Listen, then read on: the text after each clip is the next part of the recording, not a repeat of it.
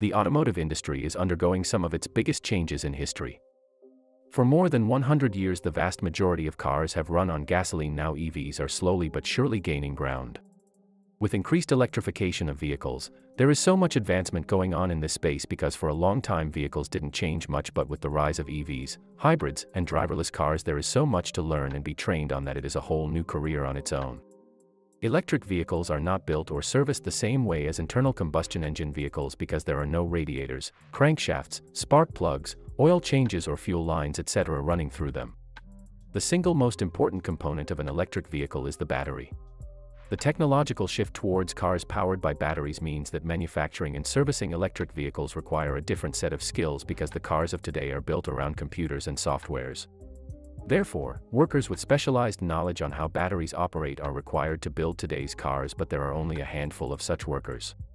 Similarly, battery manufacturers around the world are facing a growing problem. They've got a huge talent crunch on their hands.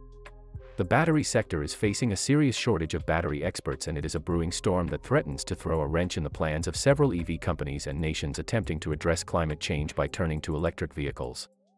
A survey conducted by the open-access battery intelligence platform, Voltaic, reports that 4 in 10 respondents mentioned a shortage of battery engineers as a constraint on their development efforts.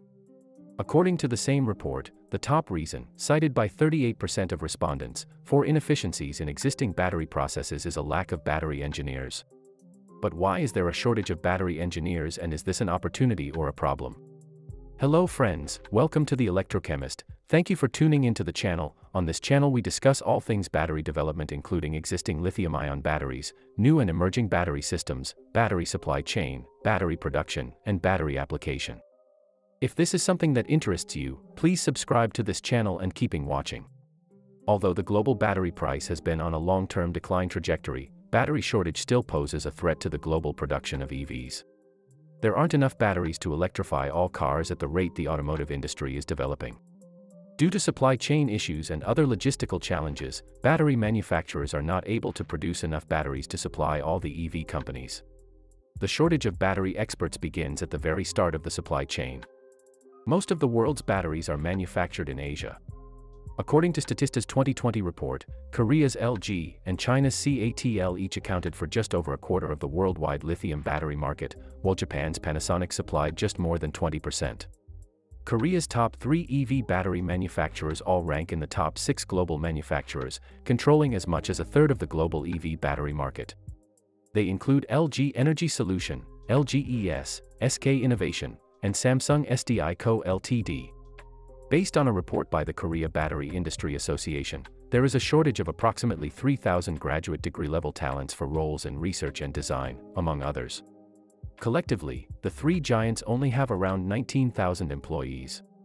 According to Reuters, these large Asian corporations are all struggling to fulfill rising demand for research and technical personnel due to the shortage of battery experts.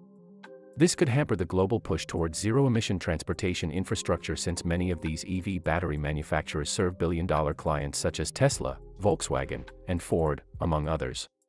Several governments and automotive companies have been working hard to address this demand for battery production and electrification of vehicles, as China's battery dominance is largely seen as a threat to national security. The US government, along with major automakers such as Ford, GM, and Stellantis, have spent billions to shift battery cell manufacture back to the US, in order to meet what is anticipated to be rapidly expanding demand for electric vehicles over the next decade. Countries such as India are also looking to boost production and development in EV tech, including batteries, with a generous boost of $3.5 billion in incentives for the sector. Taiwan, too, is cranking up the production of their EV batteries. This rapid development of battery production and electric vehicles is gradually creating a new workforce demand because the engineers required to work in these factories require a specific set of skills that are not abundant in the job market today. The typical person working on the factory floor of an automotive company today has at least 2-3-year degree on manufacturing technology, whereas the average worker on an internal combustion engine manufacturing plant only had an 8th grade certificate.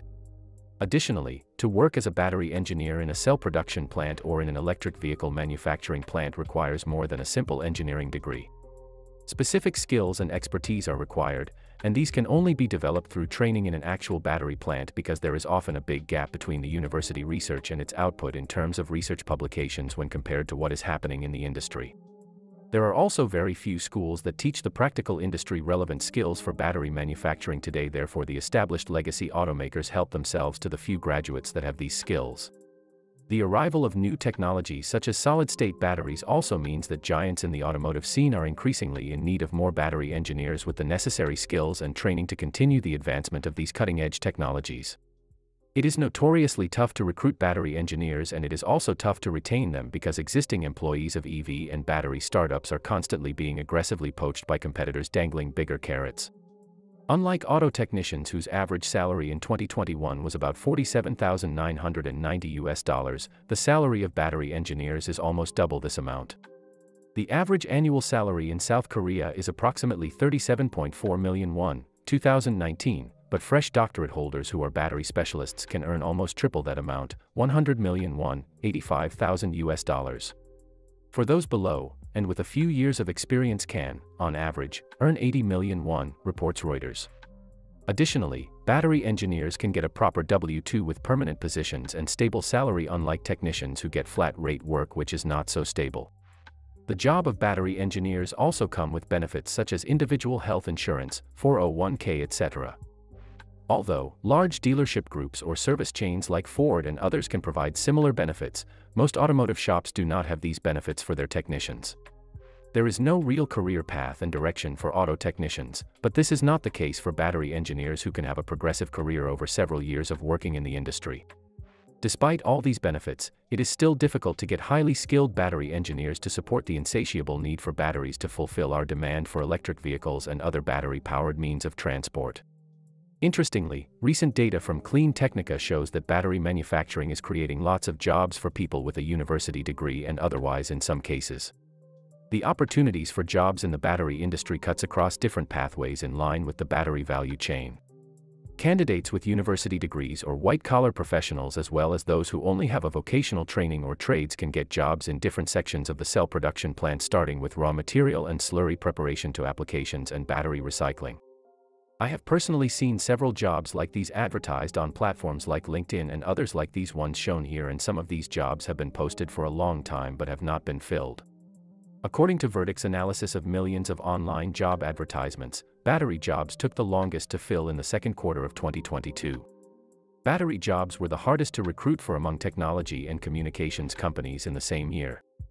Due to this talent crunch, a lot of these companies have had to look overseas, and many of these applicants apply to American companies through the US H-1B visa.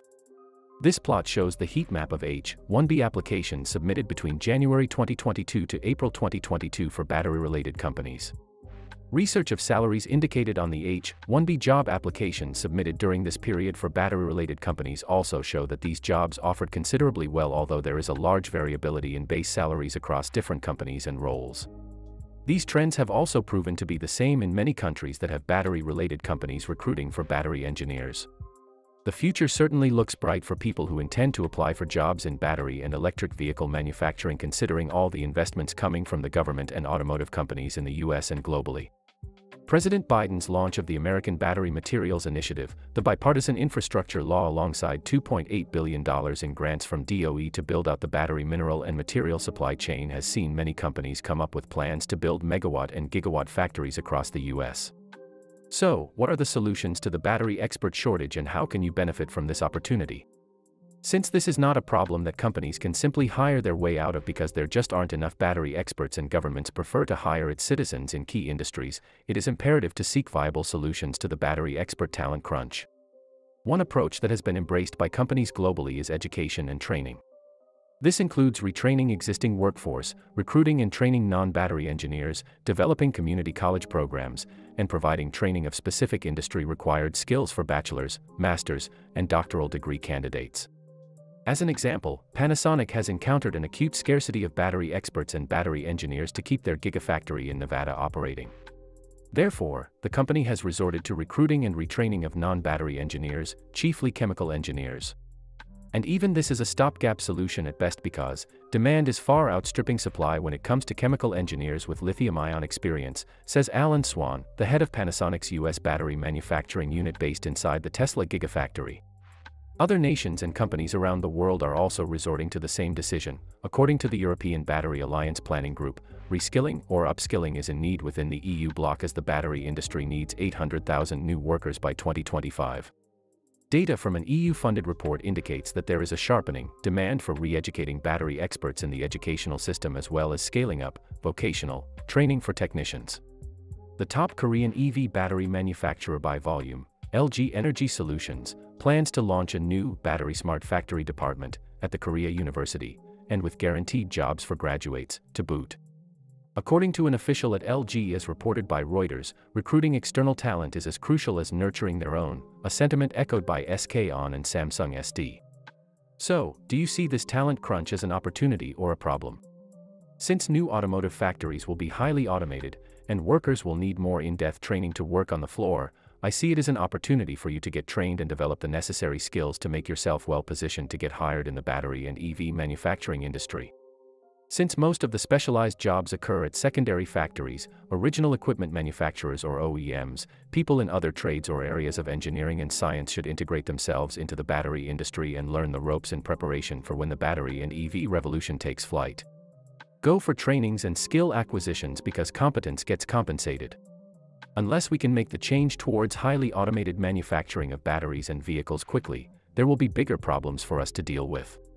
Will you be a part of this new revolution? What do you think about this topic? Please let me know your thoughts in the comment section below.